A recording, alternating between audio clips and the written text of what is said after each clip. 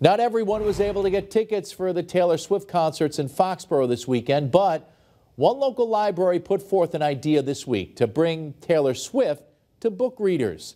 Western Mass News reporter Matt Price explains. I've loved her for over 10 years. I went to see her once at Gillette. It was an amazing experience, and I've been a fan even before then. As you can probably tell, Chicopee Public Library's Access Services librarian, Kylie Morin, is a huge Taylor Swift fan. She also likes reading and getting others to devour books.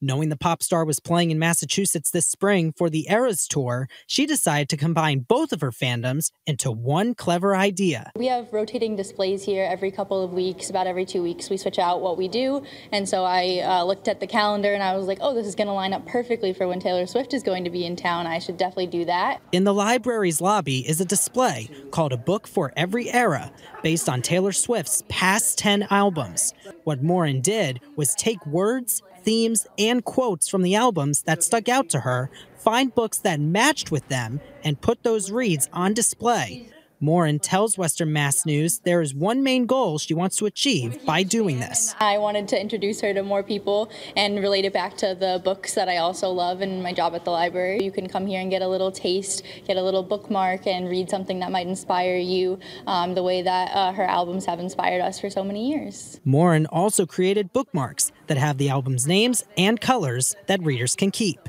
It is unclear what the next display idea will be in the coming weeks, whether it is movie-related or colossal creatures. As for this display, she hopes a certain someone sees it. Taylor Swift, you should come visit our display, check out a book. The library will have the display up until May 30th, so if you did not get tickets for the Taylor Swift tour, you can shake it off by maybe reading a love story. In Chicopee, Matt Price, Western Mass News.